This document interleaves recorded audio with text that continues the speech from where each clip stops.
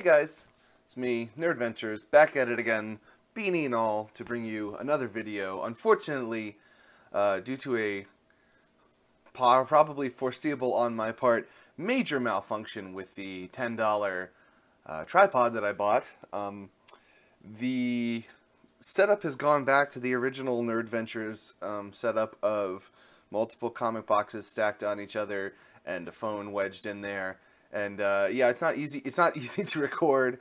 It probably won't look as framed, although I don't think any of my stuff particularly looks super framed. But yeah, I decided that we're just going to steam ahead and do a little discussion video since I can't get the shots of the books that I wanted this week while I replace my crappy ass tripod with another, hopefully slightly less crappy, slightly less assy tripod. So,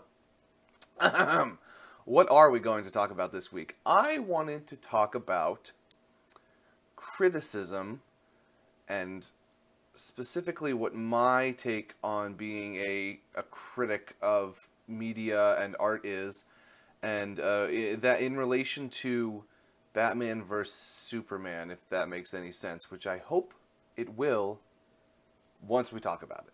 The reason this is in my mind at the moment is because I just saw Batman vs. Superman, Dawn of Justice, yesterday, and it is an interesting movie to me, not so much the movie itself, which I found profoundly disinteresting. Is that the word? Uninteresting. Profoundly not interesting.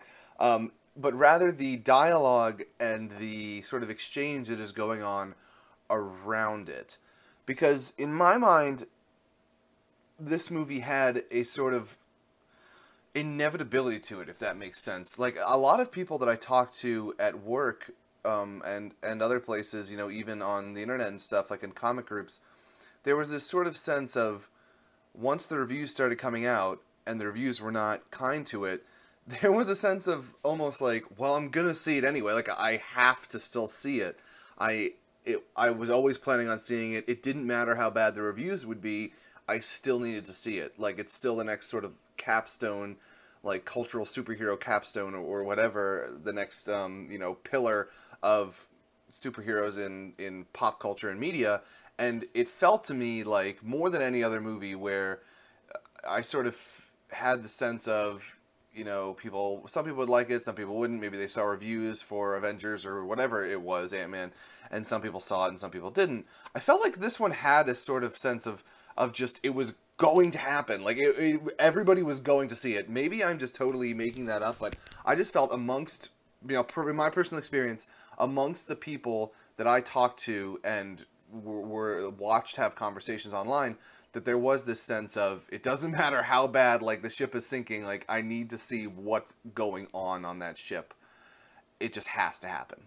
And I think that that attitude fostered a sort of interesting, I don't know if war of words is the right term, but an interesting dialogue that was going on between people that saw it and felt like they needed to either defend it or needed to maybe justify their decision, having seen that movie and what they thought about it, if they liked it, because it has such a critical panning to it right now. I believe it's something like 30% on Rotten Tomatoes and 44 out of 100 on Metacritic. So I tend to go with Metacritic stuff just because I like having the raw score data instead of Rotten Tomatoes being kind of like the percentage of which movie critics liked it or not. But regardless, it was shit on by a lot of movie critics. And there came about this conversation or dialogue that was going on where a lot of people were saying that it wasn't made for the critics. It wasn't something that, like, of course critics wouldn't like it. It was made for the fans, for the people. Zack Snyder started this odd, in my opinion, type of argument where he basically said, in interviews, people were asking him, sort of tiptoeing around the question of, well, this movie isn't being received well, what do you think about it?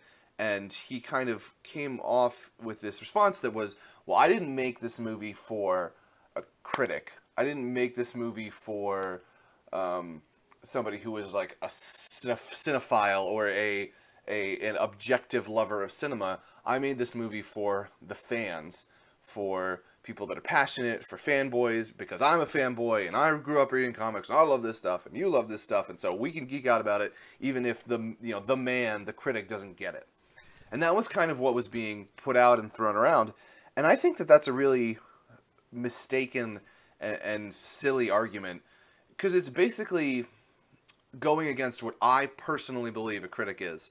And so that's why I wanted to make this video, is to tell you what, in my opinion, criticism is, and to further clarify what I tend to and want to put out in this channel or in my podcast or wherever I am, as my critical voice, and to sort of argue against what he was saying, because I don't think that fans and critics are different things. Like what he is making this divide. I don't think that that's true. I think that actually fans and critics are often the same thing, and even if you're not a genre fan of something, that doesn't excuse poor movie making or poor construction of a medium or art or whatever, in lieu of pleasing fans. So let me first say, for me personally, I put a good deal of weight on critical scoring. What I mean by that is things that are not popular but tend to be well scored and well received by critics are usually things that I tend to be more interested in, whether it's film or books or music. Especially with stuff like film, like indie film, I'm honestly not that interested in what everybody else is seeing. I'm more interested in finding critics that I resonate with, or sort of, whether it be going to Metacritic or wherever, finding websites that put forth critical, what's the word? An amalgamation of critical reviews, and sort of being able to look through that and see what people are generally recommending. And the reason for that, for me personally, is, to use a food metaphor, is these people in general, I would say, critics whose either job or passion it is to put forth their opinions on media or art or whatever it is, in general, I think that their quality of consumption is generally higher than the average person. Ergo, to me, things that they find to be quality, I tend to trust more because of the baseline that most critics have. So let me explain that with a food analogy. Again, if you have listened to the podcast that I'm on, Get a Cat, Get a Horse, when we were talking about Deadpool, I used this same analogy, so allow me to use it again. That is the cheeseburger analogy, right? Basically, what I'm trying to say when I use this analogy is anybody and everybody, probably, in general, not everybody. I don't eat them. I'm a vegetarian, but everybody eats McDonald's cheeseburgers, right? And they're convenient and they taste fine. They satisfy the craving, but they're more of a convenience consumption. It's sort of like putting on your favorite TV show in the background and just watching it and getting comfort out of it, or playing a game that you always play and getting comfort out of it, reading something you've read before and getting comfort out of it, or reading something that is, meant to be consumed in an easy way. McDonald's cheeseburgers are meant to be shoveled down your face quickly so that they can get the most money out of you, and that you will come back and want more because you have a comfort associated with it, and it is, satiating that comfort for a low price, and it is repeatable infinitely, right? Every day you spend $1 on a cheeseburger, it's just a repeatable habit. It becomes something that is part of your, routine. I'm not saying everybody does this. This is just my example. But what that means, in my opinion, is, let's say you get a cheeseburger now. McDonald's is it's like a 1 out of 10, right? If you get a cheeseburger that is a 5 out of 10 every once in a while, to the person that's consuming all of these 1 out of 10s, these convenience burgers, that 5 out of 10 cheeseburger is like, oh my god, it's so great, right? It's something that they can really latch onto and like. But in the ultimate scheme of things, I think it is not a good burger. But in my opinion, if your job was a critic to review burgers, then in general, you would have a wider spread of burgers between 0 and 10 in quality. You would probably not consume the one burgers all the time. You know, it's your job to go to restaurants and consume a burger that is a 3, that is a 9, that is a 4, that is a 7, right? So you have this range of sort of burgers, right, that you've consumed. And when you see this 5 out of 10 burger, this new burger place that's opening up and everybody's loving it, you can go there and say, well, you know, it's a fine burger. It's not a bad burger, but you know, this other burger that has all these weird ingredients and will push your taste buds and boundaries in these weird ways, this 9 out of 10 or this 10 out of 10 burger, this is what is like really amazing to me right now. As somebody who eats burgers for a living, this burger's, you know, really cool. It's like setting, you know, doing different things with my taste buds. It's making me experience all these new and interesting things, right?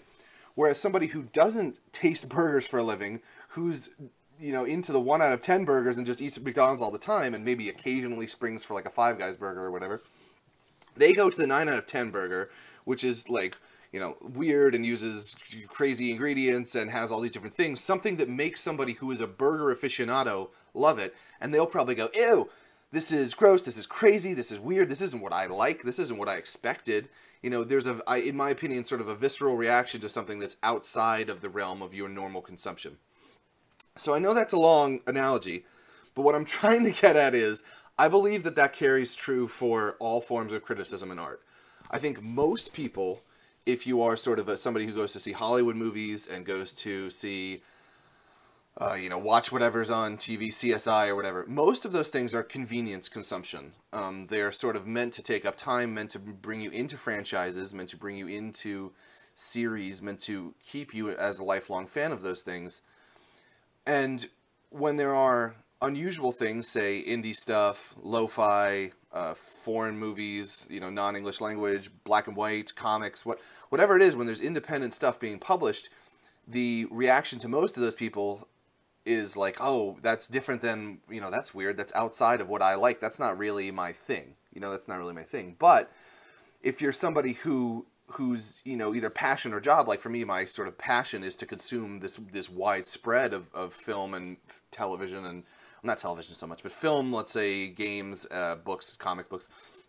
If that's your like thing and your desire is to sample this whole array, then I think you get a better understanding of, and a better definition between, like, you know, this spectrum of things that you consider to be good and bad, and you stop rejecting things out of the notion of, oh, that's different and that's strange, and start instead, you know, consuming everything on this spectrum and seeing where you fall on the spectrum and where you like it. I'm not saying that if McDonald's is your favorite cheeseburger, that's cool. That's great. Go eat McDonald's all day long. Like, if you like that and love that and that's your favorite thing, that's fine. I think the problem is when people start to get this idea that the criticism and everything is totally objective, and you're starting to say, well, McDonald's has the best burger in the world. Obviously, it has the best burger, right? I mean, it is the best burger. I think that that is not something that a critic should or can ever say. I think what they can say and should say, in my opinion, is that McDonald's is my favorite burger. They should be able to lay out the reasons why they like it, and then that should either A, resonate with you, and you say, yeah, those reasons are good to me, I'm going to go eat McDonald's too. Or B, not resonate with you, and say like, oh, you know, the reasons why that guy likes it, that's the exact reason why I don't like it, so I'm not going to try it. So dropping the cheeseburger thing, I think as a critic, that is my job. I don't believe in objectivity of critics. I don't think it's possible. I don't think it's something that you should strive for. I think critics should be subjective. Absolutely.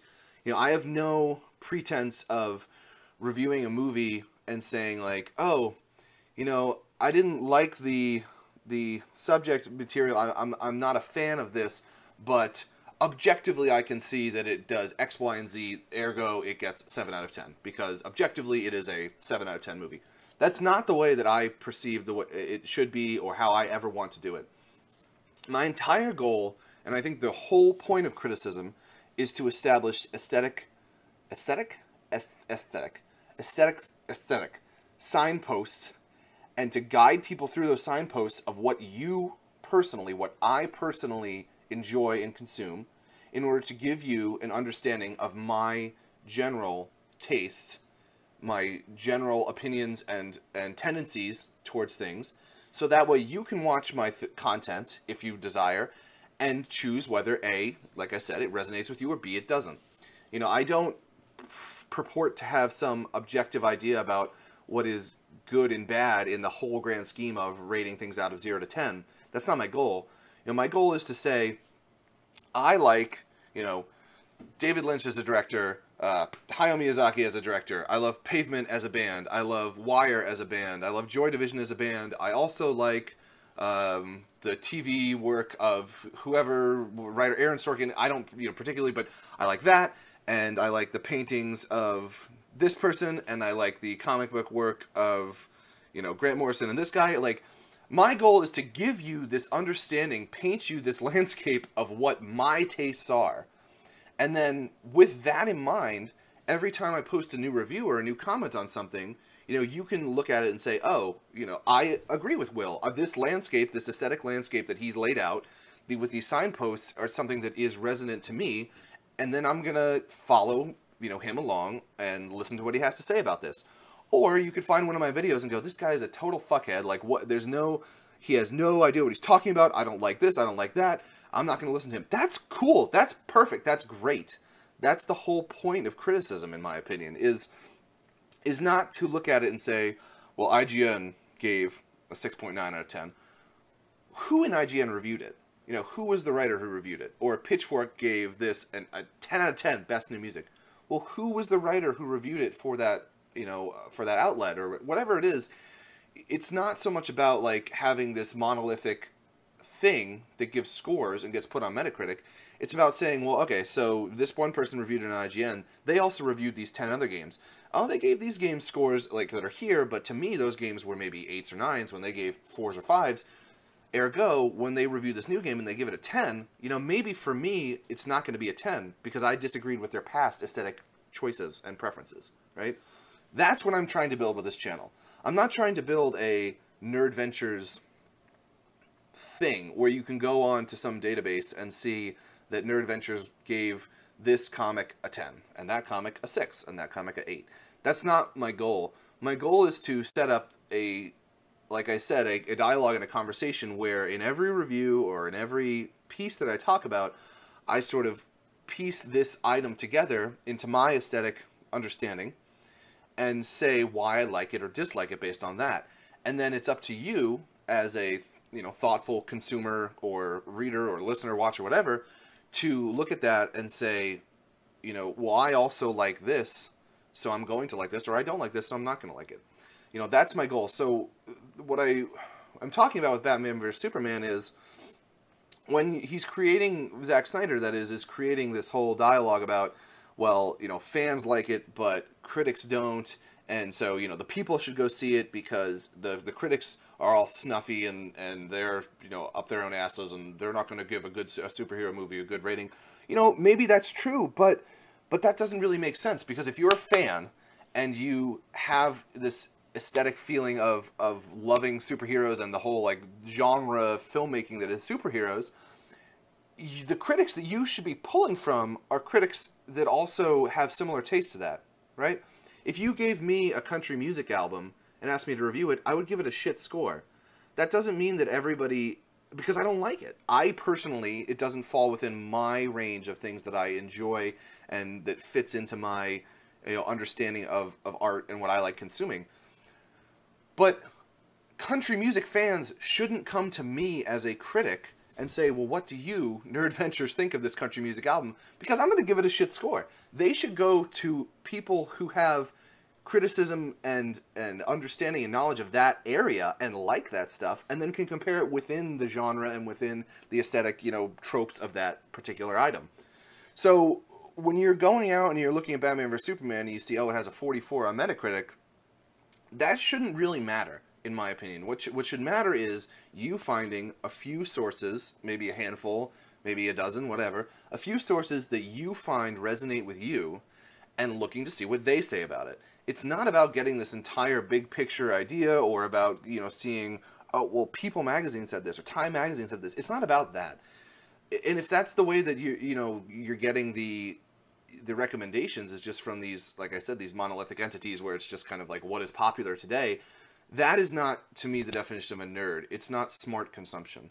Like, when I think about nerdiness and I think about smart consumption, I think about, like been trying to say this whole video, creating that aesthetic understanding and preference sort of list, or not a list, but a general idea of what I'm into, and then finding other critics and other people who are also into that, so we can discuss things that we, find alike. When you're talking about these ideas of critics reviewing things that aren't in their fandom, then basically you're just missing the point, in my opinion. That's not what you should be looking for. You shouldn't look and say, oh, the critic who gave a 10 out of 10 to the documentary about, I don't know, killing in Indonesia, right? Somebody who loves that, and then turns around and gives a 3 out of 10 to Superman and says, no adult should watch, superhero TV shows. No adult should read comics. Why would you even look at that as part of the critical eye that matters to you? It doesn't make sense to you personally. You should be looking at things, in my opinion, that have an understanding and resonance to you. I know I've used resonance like a million times this video. And you should be using those to determine what you feel is a good consumption to you, and not looking at any general scores and general places and without, reviews without names on them, and just saying, oh, it didn't get an 8, so I'm not going to see it. I hope this made some sort of sense. I think it did. I think it did in my, listening to myself talking this entire time. But basically, I just wanted to get my thoughts out there, and I wanted to put this out as a general idea and a mission statement to what my goal is. My goal is just to give you an insight into Will's brain, into just my personal likes and dislikes.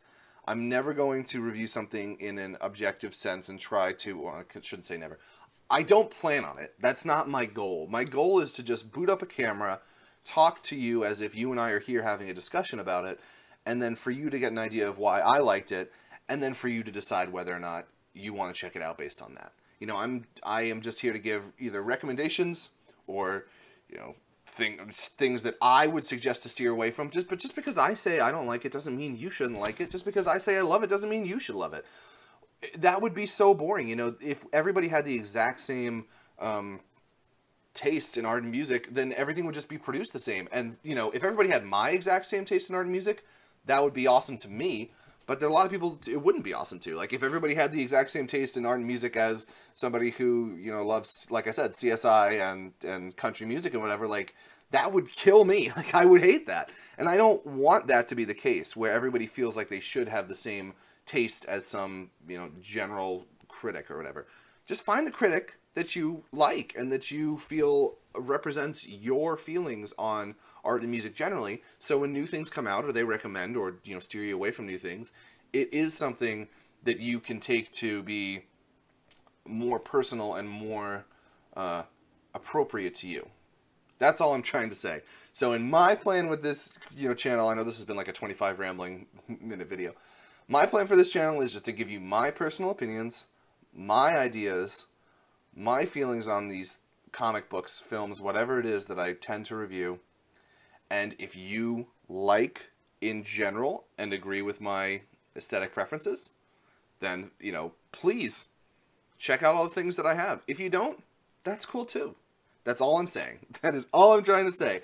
I don't try and I don't purport to be objective in any sense. This is just my personal opinions. This is my idea of criticism, is using a lot of first person and, not first person, a lot of me-centric reviews. I'm always going to say, I feel this, I feel that. I'm not going to try to couch it in some bullshit objective pronouns to make it seem more universally true. No. This is me. This is Will. This is Nerdventures. I'm going to give you the stuff and the content and the reviews and the discussions that I find relevant and interesting to me, and I hope that there's a community, I know there is so far a community of people out there who share an interest and a desire to learn and grow and consume stuff the same things that I do. So, you know, I'm always looking to increase my horizons and consume all kinds of interesting things. So if you want to follow along with me, please do. You know, I'm here to tell you what I think. I want to hear what you guys think. And that's it. That's as simple as criticism is to me. It's just opinions, and it's just finding whose opinions you feel that you can trust. So I hope you can trust my opinions. If you do trust my opinions, and you would like to see more of this kind of content, please hit the subscribe button. Look at that transition. I'm like killing it today. Please hit the subscribe button. There will be more content like this, more subjective, eye-based content, where I will tell you my personal opinions on different comics and other things like that. Please give this video a thumbs up if you liked it. Please give it a thumbs down if you thought it was rambly and strange. As always, you can find me on Facebook, Tumblr, and also my podcast, Get a Cat, Get a Horse, on Facebook and iTunes. I'll have all the links to those in the descriptions below. Hopefully my tripod will be more functioning next week. Probably a new one will be replacing another $10 tripod. And then we will get back to more new and exciting previews, reviews, coverage, discussion questions, all that good jazz. So thank you so much. I really appreciate anybody who has taken the time to listen to this video or has ever commented or liked any of my things and you know, shown me that there is a group of people out there who are interested in the opinions that I have and that have share a mind space when it comes to art and media and consuming these things, and we want to, you know, talk and go back and forth on this, and I love that. That's exactly what I made this channel for, and I'm so glad that anybody is out there watching. Thank you so much. I'm glad that we've connected, and I hope we continue to connect and grow the community, because I love hearing your opinions, and I hope you enjoy hearing mine. So that's enough rambling for today. Batman vs. Superman, by the way, you know, I fell asleep. So there's my little mini review. I hope you guys have a great week, and I'll see you next time.